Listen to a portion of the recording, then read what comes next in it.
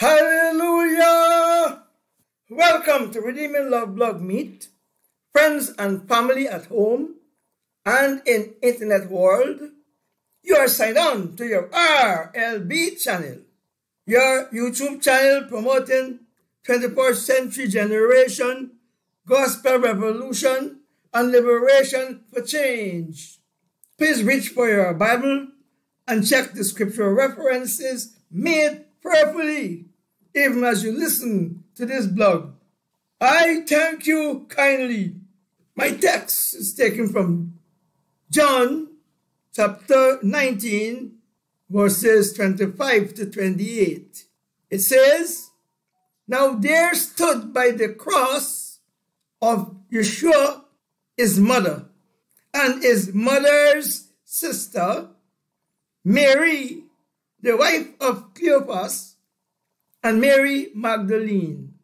When Yeshua therefore saw his mother and the disciples standing by, whom he loved, he said unto his mother, Woman, behold thy son. Then said he to the disciple, Behold thy mother. And from that hour, that disciples took her unto his own home. After this, Yeshua, knowing that all things were now accomplished, that the scriptures might be fulfilled, said, I thirst." Here ended the scripture reading. Praise the Lord. The subject of my message to us is, as Christ, love and care for your mother as part of your fulfilled life. In the ancient kingdom of Israel, unlike the other sons who got a portion of their father's property, the firstborn son got a double portion. As a result, he took care of his mother and younger siblings who could not take care of themselves. However, Yeshua, the firstborn son of Mary, had no earthly inheritance. Nevertheless, as the firstborn son of the family, he maintained and demonstrated the principle of caring for his mother while he hung on the cross at Mount Calvary, even to the time when he drew his last breath. Beloved, Yeshua left us a perfect example of how to honor, love, and care for our mothers. And I urge us to adopt and practice this culture in our families where it is lacking. As Christ, love and care for your mother as part of your fulfilled life. The scriptures in John chapter 19, verses 25 to 27 say that just near to the cross, that is the wooden material on which Yeshua's hands and feet were nailed, stood the three Marys, namely Mary, the mother of Yeshua, the Messiah, or sister, Mary, the wife of Cleophas, and Mary Magdalene. And when Yeshua, our firstborn son, who was about to depart from this world, saw his mother and the disciples standing by, whom he loved, he said, Woman, behold thy son. Subsequently, Yeshua delegated his responsibility of caring for his mother to that disciple whom he loved. namely John, when he said to him, "Behold thy mother." And from that hour, that disciple took her unto his own home. Let's give Yahweh praise. Hallelujah! Praise the Lord.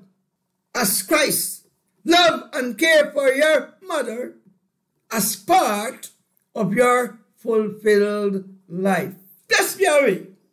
To the sons and daughters, whether biological or adopted, who honor, love, and take good care of their grandmothers or mothers, may Yahweh continue to bless you even more abundantly. Praise the Lord. Now I want to pray on behalf of those who act irresponsibly to their mothers, disrespect and or neglect their mothers, control their property and put them out on the street.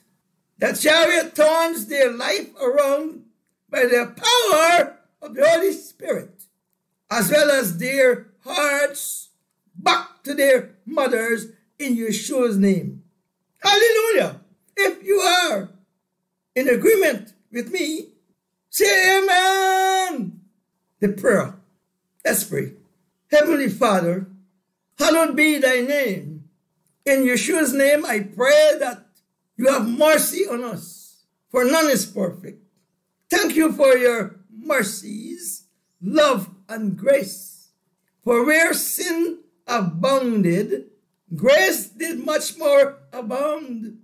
That as sin hath reigned unto death, even so might grace reign through righteousness unto eternal life by Yeshua the Messiah our Lord. Romans chapter 5, verses 20 to 21.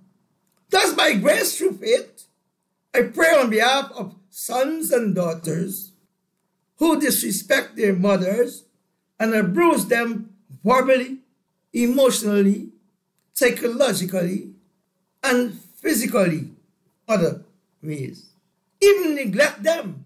That upon hearing this message from the infallible word and other related ones by other preachers, the Holy Spirit convicts them of sin, and that some might repent of their evil deeds. Ask Yeshua to have mercy on their souls and receive Christ, his Son, in their hearts by faith in Yeshua's name. For Christ is able to break and remove the curse of sin on whoever believes, and instead give him or a new nature, a new mindset, a new heart, a new spirit, that is the Holy Spirit, to love God Almighty and Christ his Son, himself or self, their mother, and gladly care for her. Praise the Lord. Hallelujah. Glory be to God. If you believe this, shout freedom in Christ. Hallelujah. Glory. Thank you, Father. Praise the Lord. Hallelujah. Bless God. Now, having done this with the Mother's Day celebration, just 5 days from today, Wednesday 8th of May 2020, go and make peace with your mother, whether biological or adopted, and take good care of her in Yeshua's name. Remember, every day is Mother's Day. May Yahweh richly bless you and your household. Hallelujah. Praise the Lord. Thank you, Father, for your word, for the blood of Christ, for the Holy Spirit. Amen. Praise the Lord. As Christ love and care for your mother as part of your fulfilled life. Well, our time is up.